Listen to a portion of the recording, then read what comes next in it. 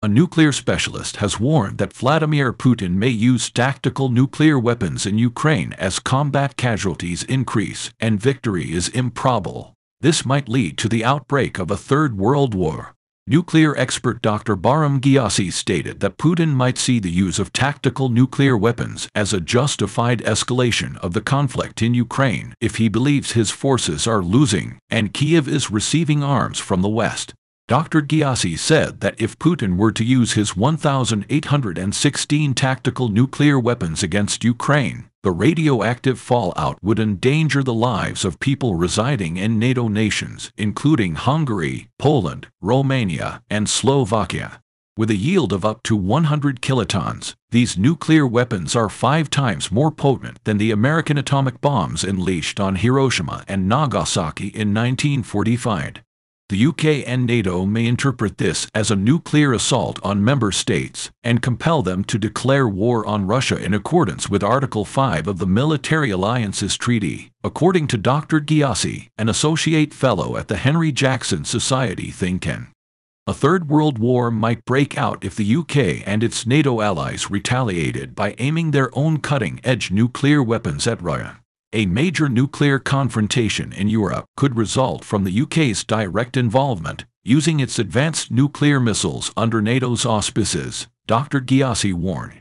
He urged the UK to utilize its diplomatic connections to caution Putin from intensifying the conflict, because doing so would expose him to the full force of Western wrath. The executive director of the Henry Jackson Society, Alan Mendoza, believes that if Putin believes he is losing the fight in Ukraine, then such a doomsday scenario will come to pass. There are fears that Putin might use nuclear weapons to turn the tide of battle in his favor if his growing desperation to win a war he is slowly losing turns to outright panic, Mendoza stated. This is not as unbelievable as it first appears. Throughout the fight, Russia has already conducted nuclear drills, and according to Russian nuclear doctrine, it is permissible to use nuclear weapons to defend the motherland in the event that it is directly threatened. Who knows what accusations a terrified Putin, fearing the overthrow of his government, will make in order to preserve his own skin. Since beginning his full-scale invasion of Ukraine, Putin has in fact issued warnings stating that Moscow is prepared to employ all available means, a reference to its nuclear arsenal, to repel attacks on Russian territory that it deems existential. Russia is estimated to possess about 2,000 tactical nuclear weapons, compared to the United States' 100.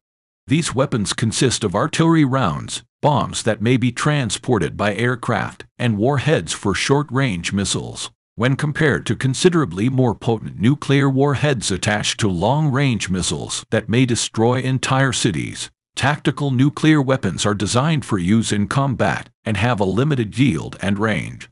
They are seen by Moscow as a means of making up for NATO's dominance in cutting-edge conventional weaponry since the end of the Cold War. Dr. Ghiassee issued a warning, stating that Putin might actually hit the fatal button given Russia's withdrawal from the New START, its determination to transfer nuclear weapons to Belarus, and the lowering of the bar for their deployment. Nuclear weapons have cast a long shadow over the conflict from the beginning, Dr. Ghiassee stated. Russia may use the extension and intensification of the conflict, the West's provision of cutting-edge weaponry, and the Kremlin's inability to accomplish its military goals as justification to deploy its tactical nuclear weapons on the battlefield, with disastrous results. The Russian Federation's security doctrine has been more stringent in recent years regarding the use of nuclear weapons. From situations critical for the national security of the Russian Federation in 2000 to the more specific aggression involving the use of conventional weapons when the very existence of the state is under threat in 2014, Russia has raised the bar. That would mean losing territory like Crimea, which would put Putin's hold on power in jeopardy. 1,816 low-yield, short-range tactical nuclear bombs are part of Putin's arsenal of 5,889 nuclear warheads, and Russia has acknowledged having tested the weapons. Russia has been practicing delivering a massive nuclear strike by strategic offensive forces in response to an enemy nuclear strike, according to Defense Minister Sergei Shoigu. Dr. Ghiassee issued a warning, saying that not just Ukrainians would suffer if Putin did deploy tactical nuclear weapons on their country. It is probable that radioactive fallout would travel westward and affect NATO members such as Poland, Hungary, Romania, and Slovakia. Dr. Ghiassee cautioned that as a result, it might be seen as an attack using radioactive weapons on NATO members and start a Third World War. As per Article 5 of NATO's founding treaty, member nations concur that an armed strike against one or more of them shall be regarded as an attack against them all. Each NATO member will support the attacked country or countries with whatever action it deems necessary in the event that such an attack takes place. A devastating Western retaliation may ensue as several NATO members, including the US, UK, and France, have nuclear weapons of their own. In order to de-escalate Russia's dangerous nuclear rhetoric, Dr. Ghiassee encouraged the US, UK, and France, the permanent members of the UN Security Council, to employ all diplomatic and political options. He declared, since the beginning of the armed conflict in Ukraine, the threat of nuclear war has hung over Europe. It would therefore be better for us all if Russia were to be reminded that in nuclear terms, MAD can only ever stand for mutually assured destruction, argues Mendoza, who concurs the best way to avoid a nightmare tomorrow is to strongly and convincingly warn Putin and his allies that they would not withstand a guaranteed Western response to such behavior now. Experts have cautioned that Putin is moving soldiers and nuclear weapons into Belarus in preparation for a larger conflict. According to representatives in Moscow and Minsk, the warheads that were shipped to Belarus might have been installed on short-range Iskander missiles or transported by Belarusian C-25 ground attack aircraft.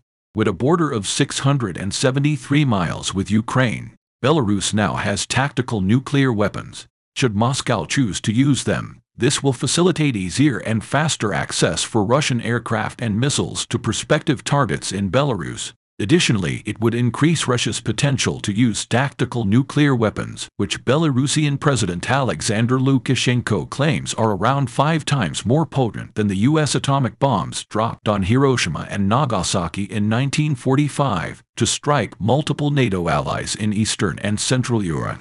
For months, Putin and his allies have been warning that the conflict in Ukraine would escalate into a nuclear conflict. In June, the dictator in Russia issued a warning, saying that in a Third World War, there will be no winners, including America. The United States pretends not to be afraid of an escalation of the conflict in Ukraine, but sane people there clearly do not want to take this to a Third World War. Putin stated in a barely concealed threat, there won't be any winners in a Third World War, not even America. Additionally, earlier this year, Dmitry Medvedev, the deputy head of Russia's Security Council, issued a warning that, in accordance with the country's security doctrine, attempts by Ukraine to retake Crimea through counteroffensive pose a threat to the very existence of the Russian state, and thus call for a nuclear response.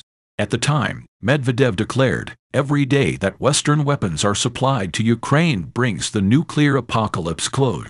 According to Ukrainian military analysts, Putin wants to use nuclear blackmail to deter Kiev's counteroffensive weaponry from coming from Ukraine's Western allies.